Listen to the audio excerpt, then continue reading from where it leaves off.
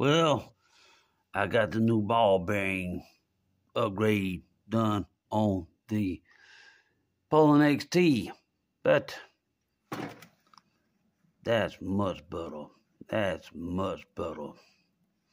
Only thing now is waiting on the poor man's power steering parts to show up, and I'll probably do that on this model tomorrow. I don't know, but I still got to get 2 more 3/4 inch inside diameter by 1 3/8 inch outside diameter bearings, ball bearing type upgrade for the GT.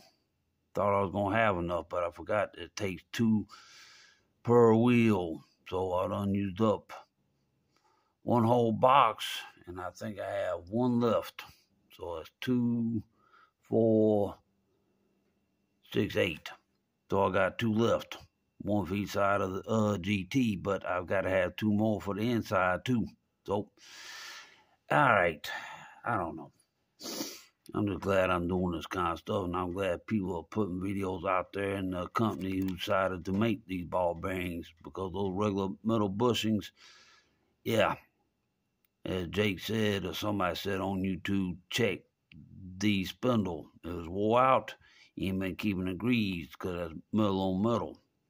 Then you had to buy the whole new wheel spindle assembly for your front tires to keep the things nice and tight and keep them from being towed out or towed in. So y'all have a good one, and see y'all later. Y'all have a nice one. Bye.